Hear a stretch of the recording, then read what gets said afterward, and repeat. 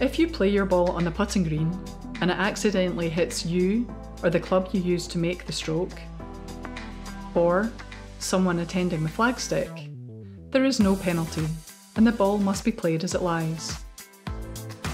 Similarly, when you play your ball on the putting green and it accidentally hits a ball marker, or the flagstick, or a worm or insect, there is no penalty and your ball must be played as it lies.